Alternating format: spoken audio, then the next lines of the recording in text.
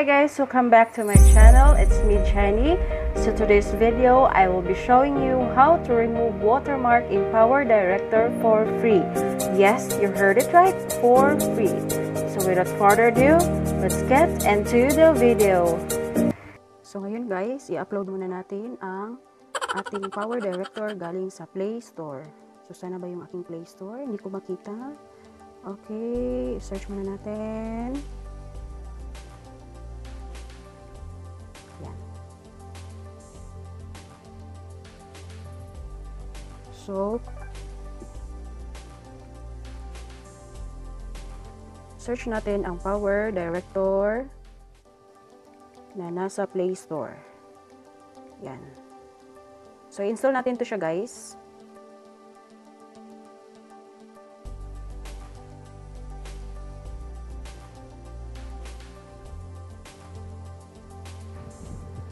Ayan. Malapit na talaga siya guys. Installing na siya. Open natin.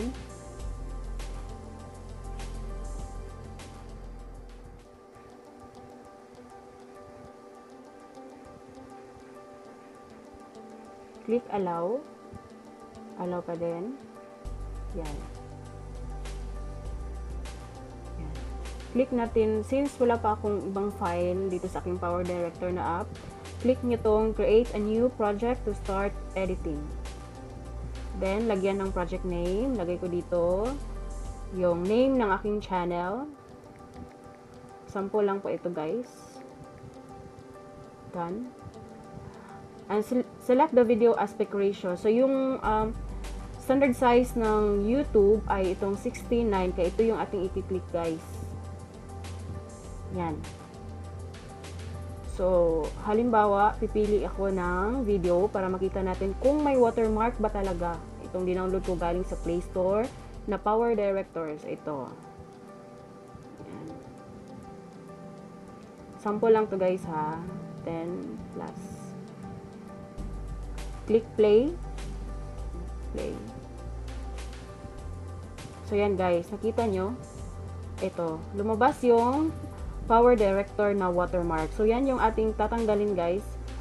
Disclaimer lang guys. Don't mind the KineMaster sa taas kasi yan yung ginamit ko na pang-edit noon.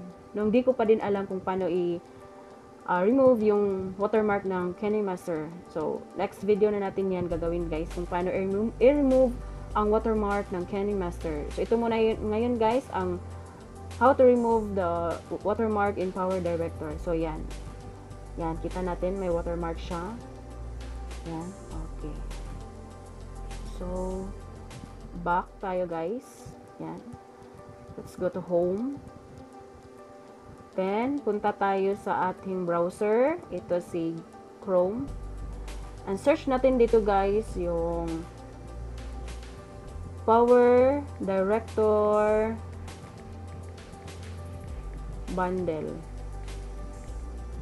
Yan.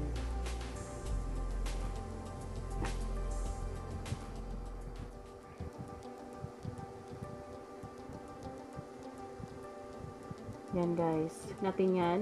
Power Director for Android. Itong pangatlo guys. Yan. Itong pangatlo, downloading Power Director Bundle version. Yan. Kanon.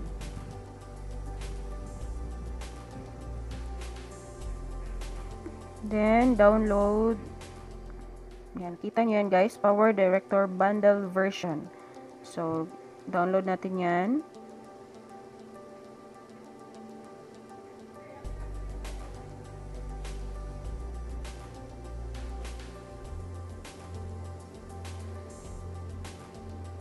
Yan, nag-install na tayo guys ng Power Director.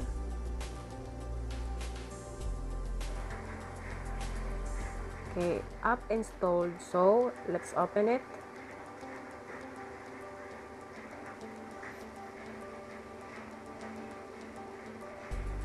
Yan. So, pag na-open nyo yan guys, ito na.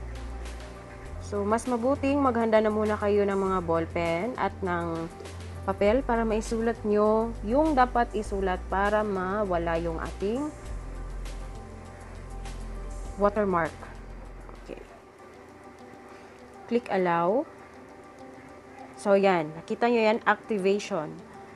So, this is a bundled version of the program and is a special offer for users who purchase. Ayan, hindi na tayo magpo-purchase guys, hindi na tayo magbabayad. Sabi ko nga kanina, it's for free. Okay. So, handa na ba yung inyong mga ballpen at saka papel? Okay. So, click natin yung activate. Yan. Please input your activation code. So, kailangan natin ng code. So, ito ay 1, 2, 3, 4, 5, 6, 8 digit code. Okay. So, una, it's caps lock ito lahat guys P, M, Y, Z, H, B, W, and E. Yan. Then, done. Yan. Pwede nyo rin yung screenshot guys. So, bibigyan ko kayo ng mga 5 seconds. 1, 2, 3, 4, and 5. Okay. Then, click the activate. So, that's it guys. So, try na natin. New project. Lagayin natin ang ating project name. Yan. Then, itong 16.9. Then, okay. So, hanap muna tayo ng video. Try natin to. Okay. Then, play. Okay. So, yan guys. Wala na ang ating watermark na power director.